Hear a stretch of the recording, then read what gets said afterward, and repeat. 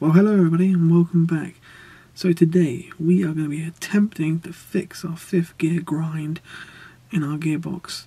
Now our van is a 2005 Mark 1 Peugeot Boxer. It is post facelift, which got facelifted in 2002, but it's 2005, so it's the year before the Mark II. So this is a very useful video for anyone who has the Mark 1 Peugeot Boxer, because there's not a lot of videos on it. So I think from what I heard, these do have a little fault, a little problem where water seeps off of the windscreen down through into the engine bay and onto the breather pipe for the gearbox, and then water seeps in through the breather pipe and into the gearbox and then mixes with your oil. And you'll see that when we bring the oil out, it does look like it has some water in it. Anyway, so they have another fault, which is the fifth gear does not get enough oil.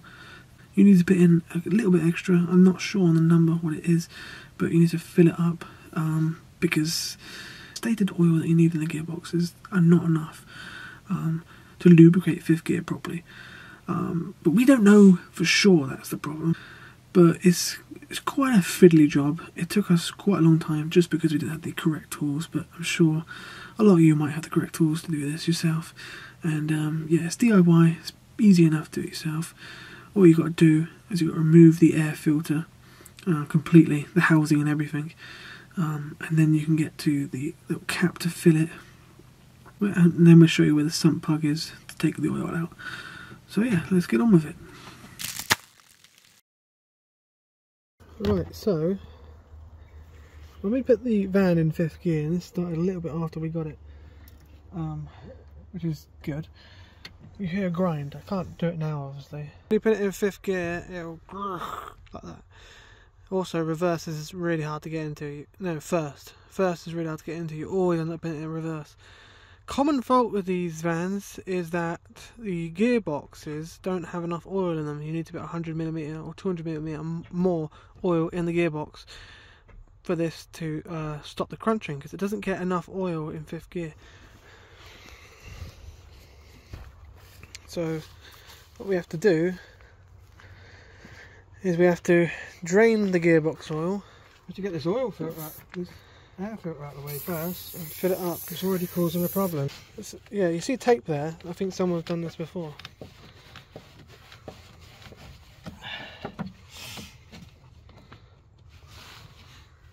Yeah, this is screwed in, so I need to try and get to the back to get the other bits off.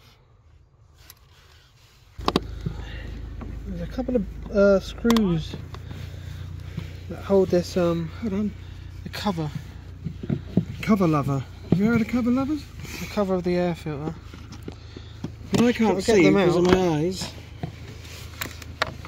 But they're very hard to get to. I don't know what I'm doing now. Charge battery left, the drill. To take off this back one, you're going to need a drill screwdriver. Stubby one, stubble. Like this. Yeah. Just to get in there. Just to get in there. So you've got to pull it back. Are we talking about the filter? Yeah. God. It's as tight as a rabbit's. You haven't bought a new air filter? No. Mum told me not to. No, that's alright, we can wait. We can do that later, the service. That's filthy. Yeah, it's been a while. I'm gonna have to turn it round and use the top. It's not good news. I'm gonna have to order one of them now. So to remove the housing for the air filter, we have 3 10mm nuts we have to take off. But to get in there with a socket set, you're gonna need a long extension like this, and our thing is too long, see? So now we need a short one of these as well. One eternity later. To show you what we'd had to do to get these. We've been there about 45 minutes trying to get these bolts out of the bottom. Every tool here possible. Show them on the floor. Yeah. Every type of spanner possible, but Josh has had to make one. I've literally hammered this thing, little adapter that we found. If I can focus on it. I'm definitely going to order one. Literally hammered that into this 10mm. so it fits. And this is a circle. This ain't even a square. But it's a 10mm, and we don't have another 10mm. So see, you need loads of length to get in there. That's what we needed. 329. I'm definitely going to order some of them. Definitely going to order some of them, and a 10mm. Oh no! Here we go. It's not man enough, is it? Is that the new battery, or is this the new battery? I can't remember which one. Well, this is full. No, it's corroded on. I got it. I have put I got it. Yeah, I've put some lubricant on them. of course, the last bolt is corroded on, guys. So we can't get that off at the moment. Actually, we've managed to actually unbolt this. There's a Jubilee clip here that sends air to the engine. So I've undone that Jubilee clip there, and then it's off now.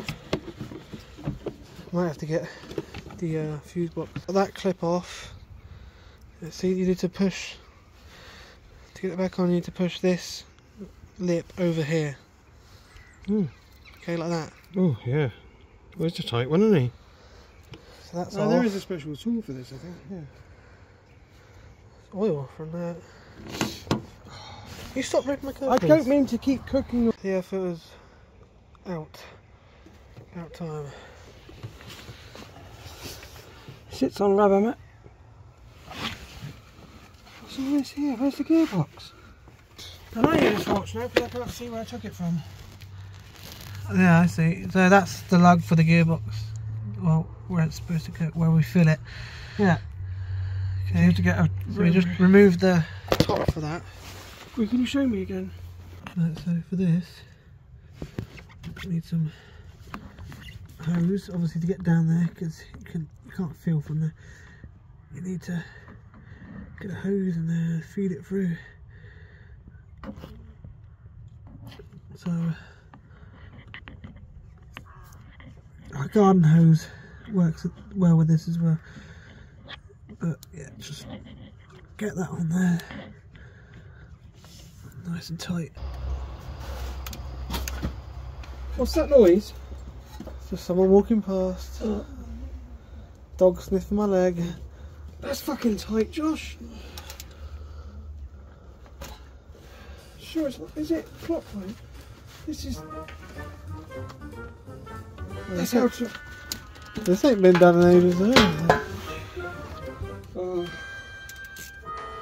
I'm not sure, but it doesn't say if it's clockwise or anti-clockwise. It is.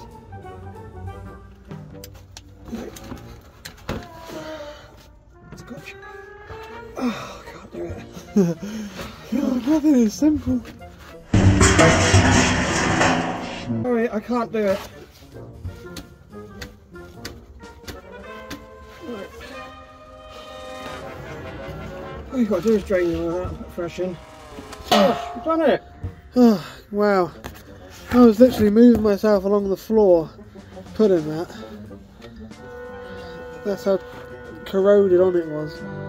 If someone hasn't done that in donkeys. Go on then. What are the others? Make sure the fucking thing's on there.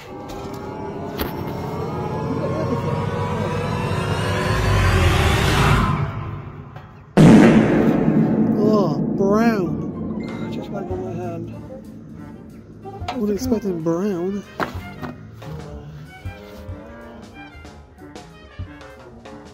Is it brown? I can't see the colour. Is it browny white, creamy colour or? It's like a light brown, like hot chocolate. Jesus, that's all that's in there. Yeah. No wonder we have a problem. You thought you needed a backup container, but you didn't. 2.7 litres is supposed to be in there. That's our old oil. Look, it looks like chocolate. Maybe thinking water's getting in there from the windshield. Common fault, it drips down off the windshield. It goes on top of the breather. On top of the breather and goes into the gearbox. So we need, they say you need an extra 200mm. Look at, that's what the oil should look like. So fill this to 2000, then we put another 700 in. We can't fill it right to the top, can we? Where's 2000? Back there?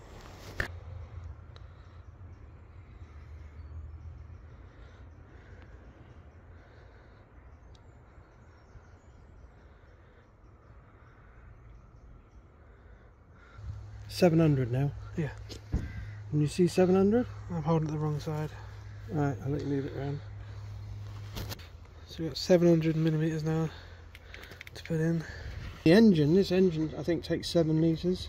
God. I think the air filter is very important to get a new air filter on, isn't it? Yeah, unfortunately we don't have a new air filter to change the air filter over here.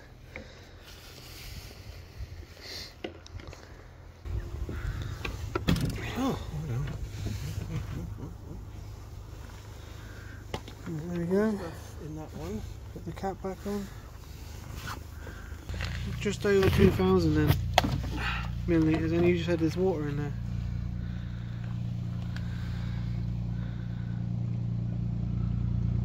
God, that's horrible stuff. That's Yeah. the worst oil I've ever seen on any even on narrowboats. What was that? I don't even know. Not the glass, is it? Oh no, it's in the glove compartment.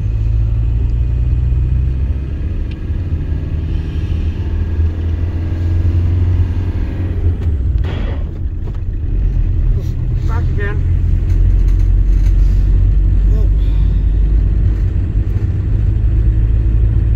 Hasn't cured it, but anyway, we've got an oil change in there. It's better than nothing. Alright, so that is it. As you can see, we were pretty disappointed after that result. After all the work we just put in, 2 hours of stressful work of trying to get this bloody air filter out. That was the hardest part. Just to find out that it didn't work, and I reckon that, you know, because we put loads of oil in it and it still wanted more, you know, but we didn't want to overfill it, and I think that's our mistake. So once we go back and do our full service, which will be soon, I will completely fill up that gearbox. Even if it does overfill a little bit, it's still, I know that it's full then, and I reckon hopefully that will solve our 5th gear grind problem. If you have any other theories, please let us know in the comments, because I will be very glad to hear it. The engine's done about 88,000 miles, so it shouldn't really need a new gearbox, but I understand that sometimes gearboxes can go that early. But it's been driven by a school, so I don't imagine the gearbox has been, you know, fresh that much. But I hope you all enjoyed, and I hope you maybe learned something. Please give us a like and subscribe for more videos on the Peugeot Boxer, because there's lots more to come, like a full service soon. And I understand that not a lot of people have made videos on this particular van, so I'd like to fill that niche. So give us a subscribe if you got this van. Alright, see ya.